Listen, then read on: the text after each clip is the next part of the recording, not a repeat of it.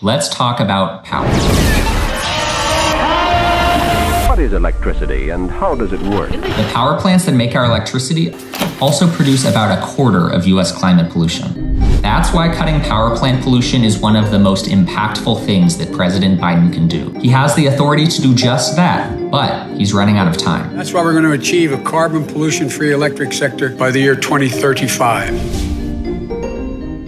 We often talk about fighting climate change by electrifying sectors like transportation, buildings, and even some industries. But for electrification to decarbonize those sectors, we need to generate electricity with less pollution.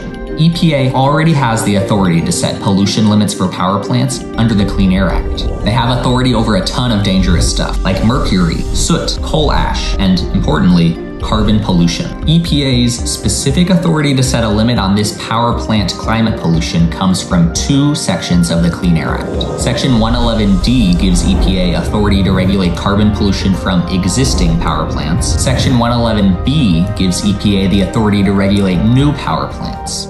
These rules are a huge deal. When President Biden took office, the United States power sector was projected to emit 1.2 billion tons of climate pollution in the year 2030. The Inflation Reduction Act cut that projection by 25% to 900 million tons. Strong 111B and 111D rules would have nearly the same impact, cutting another 25% of projected emissions. This would put us within reach of President Biden's climate goals, including a 100% clean power sector by 2035. And these rules only need the approval of President Biden and his EPA Administrator Michael Regan, meaning they don't need to go through the Republican-controlled House. And let's be clear, this isn't just something we want EPA to do.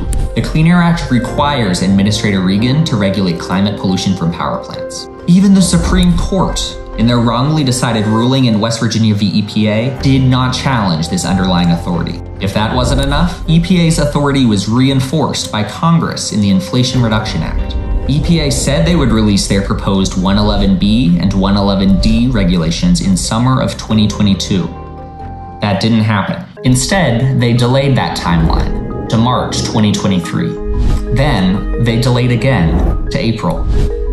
Meanwhile, a colossal wildfire, record rainfall, a state of emergency. The climate crisis is already wreaking havoc, and the longer we take to act, the worse it's going to get. And we know that updating rules like 111B and 111D takes time, like years. Administrator Regan needs to get the final version of these rules published by the end of 2023. But first, the rules need to go through a lengthy review and public comment period, which can take a full year on its own, which means there isn't much time left.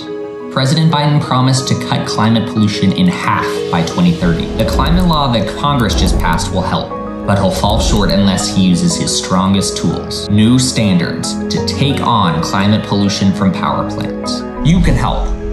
Call on President Biden to use his most effective tools to fight climate change and make EPA go further faster to regulate pollution from the power sector.